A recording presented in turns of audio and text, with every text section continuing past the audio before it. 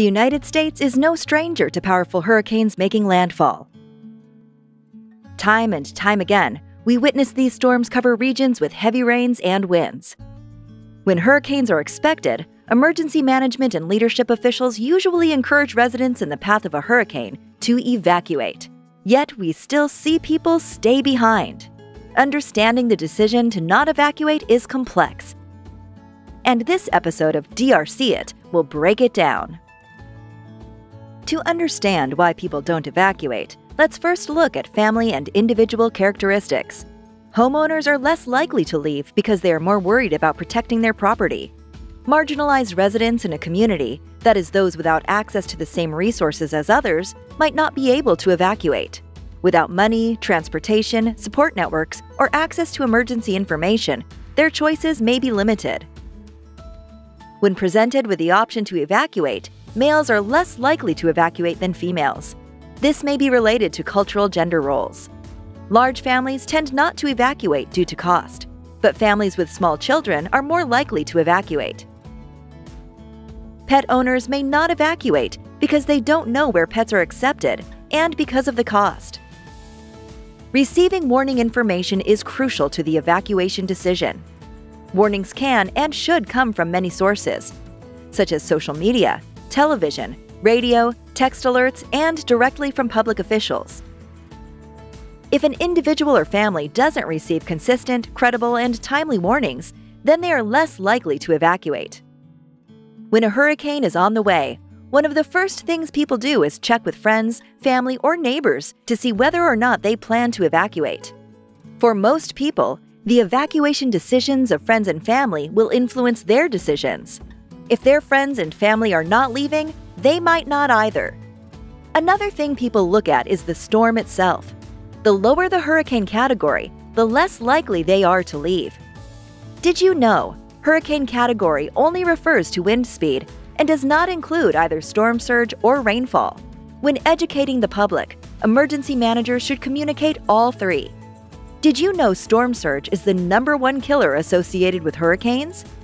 Hurricane Katrina made landfall as a Category 3, yet became one of the deadliest and costliest hurricanes, not due to wind, but due to historic storm surge and levee failure. Hurricane Florence made landfall as a Category 1, but it was flooding from 30 inches of rain that was the greatest threat.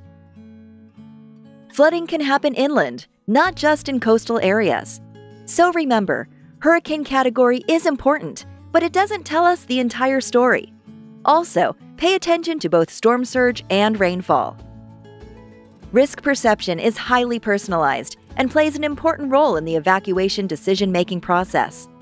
This is particularly true when we are talking about the safety and sturdiness of a home.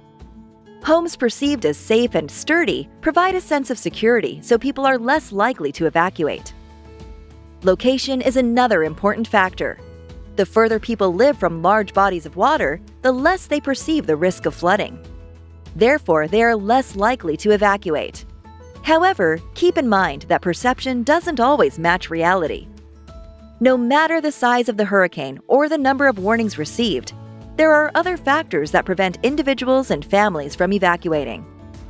Some factors are outside of people's control, such as traffic or the high cost associated with evacuating.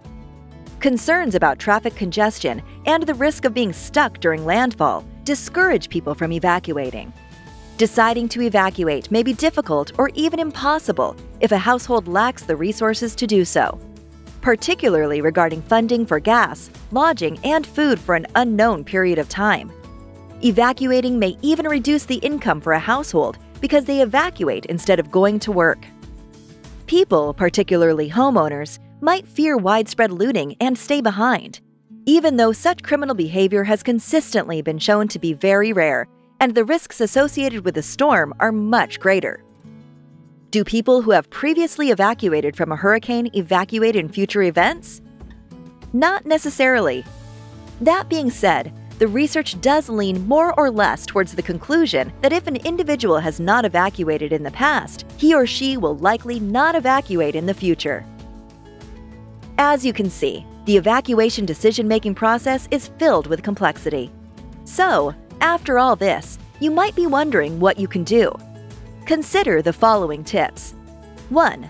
Plan ways to address the barriers we've discussed here that keep people from being able to evacuate. 2. It takes time for people to decide what they want to do. Messages should go out as soon as there is a credible threat, and that information should be continuously communicated from that point on. 3. People often need to hear the message multiple times and in multiple ways. Use as many channels, sources, and languages as possible. 4. Tell people about the risk, what they should do to protect themselves, and who to ask if they need help. 5. Consistently coordinate communication from official sources to avoid confusion. 6. Build relationships and trust with communities before an event. 7. Remind people to reach out to loved ones as well as those in their communities who might need help. We hope you've learned something from this episode of DRC It and use it to make informed decisions.